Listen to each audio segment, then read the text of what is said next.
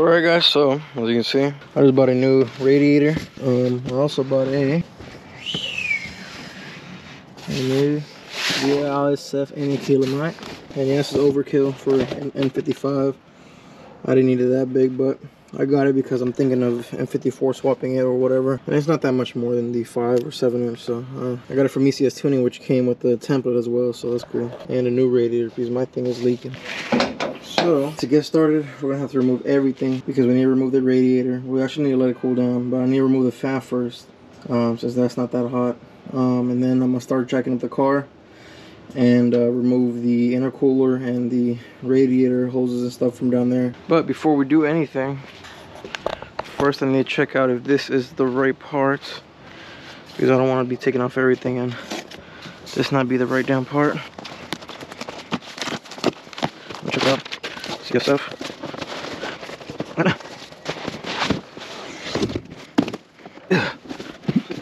Alright, let me open this one real quick.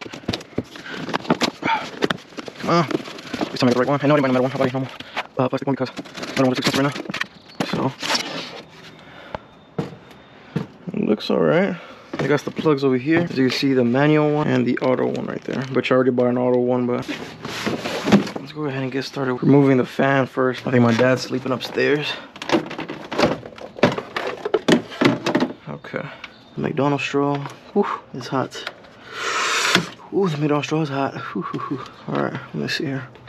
Okay, there goes that. Let me get a light first. So yeah. So to remove this, you gotta remove this, move the McDonald's straw out the way, and then you gotta go down there. So you can see down there. You gotta remove that clip, but we need to unscrew these bolts first.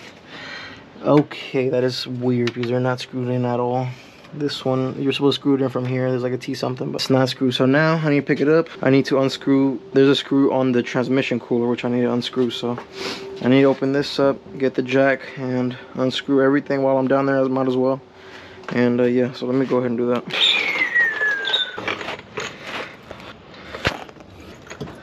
Okay.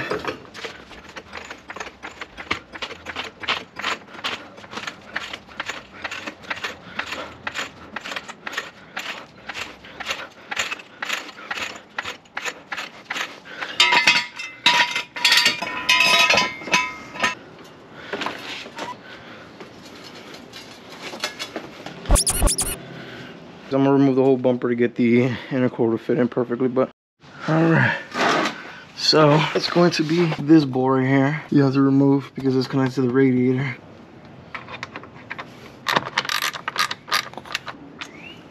Boing. Get this McDonald's straw, guys, over here. Alright, wait, just get it like over the oil filter. So I don't burn myself, I'm gonna just do the intercooler pipings real fast with these dumb C-clips.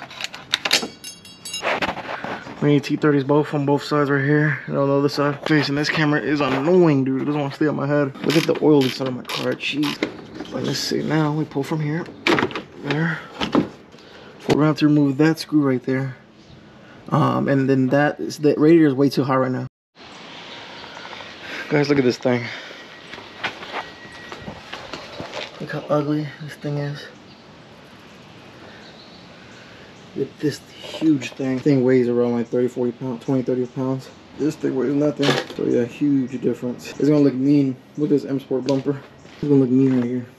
They gave me a template, but I don't know if to spray it or not. I think I don't want to spray it. I'm gonna show you the template I'm talking about. We're gonna see what happens. We're gonna put it on first, and then we're gonna go ahead and if I want to, I'll spray it. But I'm thinking right now, I'll just leave it off. Yeah, let's get to it. But guys, let me show you real quick what we're gonna do right now. So this is the VRSF charge pipe, and as you can see right here, this is where the old plastic inlet hose goes into. This is where we're gonna have to unbolt this, and this should come right out, a 10mm socket. But you know what, guys, I'm removing it from here. Fuck it. I know I said it was too hot, but fuck it. This, keep it over here. Don't lose that. Don't want to lose that. Oh shoot, it's gonna be pressurized. Hold on. It's gonna be tight.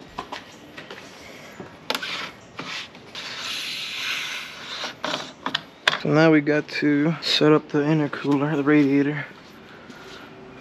Okay guys, this inlet that I'm pointing at right now, that one has a metal clamp around it, which is not adjustable. So what you're gonna have to do here to remove that is get an angle grinder or something that can cut through this metal. And you don't gotta worry about the boot no more. But after you cut it, you can go ahead and spread it out with like a flathead or something, and you're good. So as you can see, the intercooler is ready to go in. Remove the old one. The radiator is completely out, as you can see. We took off the front bumper because I don't know if this big old thing will fit with that bumper. So I just completely took it off, and thankfully this is already cut. I already cut the thing where the intercooler goes into. So, but yeah, there's been a little bit of a problem with the radiator. Thankfully, it's nothing. It's something like, it's not that bad. So the reason I bought a new radiator is because this one was leaking. But I thought it was leaking because it was cracked between somewhere here. But little did I know, I found out that my mechanic actually put a manual drain bolt. He put a manual drain bolt, which is shorter. The longer one with the blue top is the automatic one. And this radiator obviously comes with both. I already put the automatic one inside. The only reason, and I know I showed you, I don't know if I put it, I'm gonna put it in this video, but I showed part where I tried to put the automatic one in here and it didn't want to fit. I didn't want to push it in too hard. I thought it was going to break. But the problem is, when we put the automatic one in here as well, this one also gave us some trouble. So what we did was we banged it in and we removed the gasket to see if it was the gasket. And yeah, once we removed the gasket, it went all the way in. So we put the gasket back on and we're hammering it very lightly with something. I forgot what it was with that. And we were banging it in, and then finally we twisted and clicked. And so it fits now, thankfully. But the thing is, I already bought the automatic drain bolt. It's at my house. And I want to return it, but I won't. Obviously, I can't drive my car right now because unless I want to put everything back on, then everything back off and go get it. So I was going to return this one, but to be honest, if I want to be 100% sure it's not going to leak, because you never know, it might leak. It still might leak. There might be something cracked, or I cracked it just now. So I'm gonna just put this one back on and sell this one for like $100 on Facebook Marketplace or eBay or something. I'll give them both manual and automatic. Since I got both of them, I'll give them both. But yeah, I'm gonna just do that. I was gonna return it, but you know what, man? To be honest, I don't want to go back home and get the automatic bolts, drain bolts, and put it on. And I am trying to fit these on. This type of thing, but obviously I need to put the dang thing on. I forgot to put it on, but I already put this one on. I'm already putting this one all together. And I actually wanted to put the radiator in first, but I think it might be easier to put these in first. Just in case I need to move them around. So what I'm gonna do is put this one in first, maneuver it, and then once I put both of them in, I'm gonna start jacking up the freaking heavy ass intercooler, and then I'll be able to bolt them in with the new bolts that came with it. I'm not gonna spray it. I don't want to spray the decal on it. To be honest, I kind of like it's gonna look clean on the thing right here on the grill. And what I was thinking about is removing the grill completely, but I'm gonna do that after I put the intercooler on and see how it fits. Obviously, as you can see, it's already cut right there. So I don't need to worry about that. When I put the new bumper on, I already cut that out just because I knew I was going to get a 7.5. And I know it's overkill. I know it's this and that. But what I'm thinking of doing, if this engine was to ever go on me or whatever, or if it doesn't go and it stays reliable on me, what I'm going to do is replace it with an M54 later on in the future. And when I do that, I'll be able to finally fully utilize this. But I don't want to, buy for almost $400 5-inch. If I could just buy a $400 one from ECS and gives me all the parts and to future proof my build and stuff. So y'all might be like, oh, why you M54 swapping? Why don't you just buy an M54? Guys, this spec, Le Mans Blue, M Sport, Saddle Brown, LCI, guys, I'm not gonna I'm not gonna just throw it away just because the engine is bad. If like the Vehicle Virals has exact 335i, just a 2010, I think. And his Saddle Brown and Le Mans Blue, M Sport, LCI, but his has a manual, which is really cool. But to be honest, I prefer automatics. They're faster. You don't got to worry about the damn clutch giving out or whatever. But I know these transmissions are pretty cheap. But I was also thinking about once I do the engine out, I might as well try to find a DCT, and hopefully I could do a DCT swap. That would be insane. A 335IS E90 platform, the sedan, because obviously you know that they don't make a 335 IS for E90s. So that'll be one of my project goals. That'll be a goal for this car. After I fix the the bushings, the suspension, everything. Once I get enough money, because right now I'm not making no type of money right now. I'm gonna just grind. I'm gonna just grind until I can get enough money to buy an M54, do an engine now service where since it's already out, I'm gonna just do all the gaskets, all the turbo swaps, or whatever the hell I might need to do. That goes wrong with these inlets and shit like that. And while it's already out, and yes, I know y'all seen this. I know I need to swap these out. I know I'm already gonna order these. This is gonna be hell of a chore though, because you gotta put in the oven and some shit and melt the outside without cracking the black part. But yeah, guys, let me go ahead and my GoPro just died, so if I can't record the installation of the intercooler, I'm gonna just show you real fast before I put it in. But this side, it's gonna go in through here like this on that side, and this other side has where's the other, it goes already inside. Since I already got the VRSF charge pipe, I already got that clamp from the old one. As you can see, I replaced the old one, and as we can see, the size difference is kind of good. It's kind of, it opens up, as you can see right here, to fit the thicker exhaust, intercooler side. But this is plastic, as you can tell, and this is nice aluminum and with a silicone, a nice thick silicone. So a big upgrade. And also this one has an upgrade as well, because this one I had to cut it off with the grinding wheel. As you can see, look at the size difference. And with this one, you have to grind it off, guys. And I use the grinder. It's real fast. Just grind it on one side. Once it opens up, once it grinds on one side, you get a little flathead and pry it open, and it will just fall right off. It's real easy. Yeah, let me go ahead and do this. Hopefully my GoPros are charging. So guys, as you can see, this took me around, what time is it right now? 5:14. So yeah, I put this on Facebook already. Selling it like for $100. This, Jesus, look at that mess, dude. Yeah. So that was bad. I'm still not finished with the intercooler. I still got to tighten up the clamps at the very bottom.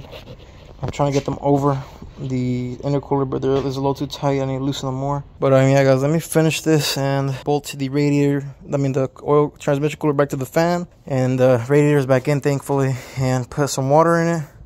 Put the bumper back on. I'm actually going to turn it on with everything on like this. Put the water in, turn it on, see if there's any leaks, any boost leaks, anything, and then and that's when I'll start putting everything back on the bumper. So guys, as you can see, intercooler, look how beat up it was. Look at that. Look how crushed those are.